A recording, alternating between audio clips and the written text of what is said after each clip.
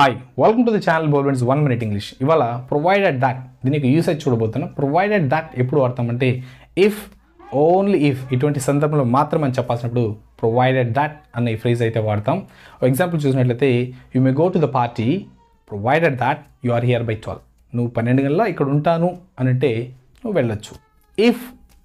If you are here by 12 o'clock you may go to the party. నువ్వు పార్టీకి వెళ్ళొచ్చు, నాకేం అభ్యంతరం లేదు, ఇక్కడ 12 కల్లా ఉండాలి, అటువంటి సందర్భంలో మాత్రమే అని చెప్పినప్పుడు ప్రొవైడెడ్ దట్ చెప్పొచ్చు. One more example, you can drive a car provided that you have a valid licence. You can drive a car provided that you have a valid licence. నీకు వ్యాలిడ్ లైసెన్స్ ఉన్నప్పుడు అంటే expire కాని licence ఉన్నంత వరకు నువ్వు car తోలుకోవచ్చు. So provided that అన్నది if నీకు licence ఉన్నట్లయితే కార్ తోలొచ్చు, నువ్వు 12 కల్లా ఇక్కడ రాగలిగినట్టయితే నువ్వు ఆ పార్టీకి వెళ్ళొచ్చు అన్న సందర్భంలో అయితే ప్రొవైడెడ్ దట్ వాడతాం. దీనివల్ల ఇఫే వాడేయచ్చు కదా అన్న మీకు డౌట్ అయితే రావచ్చు. ఇఫ్ కంటే ఇది చాలా ఫార్ములా కాబట్టి ప్రొవైడెడ్ దట్ అన్నది వాడతారు. ప్రొవైడెడ్ దట్ బదులు ప్రొవైడింగ్ దట్ కూడా వాడచ్చు.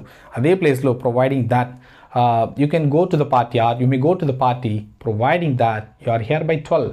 You can drive the car providing that you have valid licence, ఇలా కూడా చెప్పొచ్చు. ప్రొవైడింగ్ దాట్, ప్రొవైడెడ్ దాట్ బదులు జస్ట్ దాట్ తీసేసి జస్ట్ ప్రొవైడెడ్తో కూడా మనం చెప్పొచ్చు. You may go to the party provided you are here by 12.